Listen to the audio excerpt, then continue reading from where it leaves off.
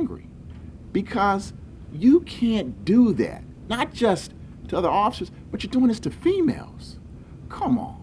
Baltimore City State's Attorney Ivan Bates announcing grand jury indictments against 2 veteran police officers. Sergeant Larry Worsley is indicted following an investigation into a March 5th incident at Tequila Sunset, a bar on Pennsylvania Avenue. Worsley, a 19-year Baltimore police veteran, is charged with 5 counts of assault, 2 handgun violations counts, theft, and disorderly intoxication. According to the indictment, he refused to pay a $42 bar tab. He became intoxicated and assaulted a female companion who was with him. He allegedly said, "You're coming with me," as he grabbed another woman and attempted to drag her out of the bar. The indictment indicates unknown patrons intervened. After that, Worsley allegedly reached into a hip satchel, pulled out a .40 caliber handgun, racked it, and said, "I'm not paying for expletive." He grabbed the first woman, his unknown female companion, by the hair and dragged her toward a car. Once inside, the woman locked the car doors and drove away.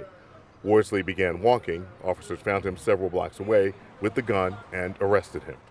The other indicted officer, Walter Wilson, has been with BPD 19 years. He is charged with misconduct in office. The charge involves an October 2021 incident on West Mulberry Street. According to the indictment, while on duty, he and a female officer investigated a call concerning a deceased person. Wilson allegedly turned the female officer around, then ran his right hand down her back and over her buttocks. The incident was captured on his police body camera. The female officer reported it, and another later incident. We have to hold you accountable. The same way I'm going after individuals with illegal handguns, the same way I'm going to go after anybody. And if they're police officers and they violate the law, we'll hold them accountable too.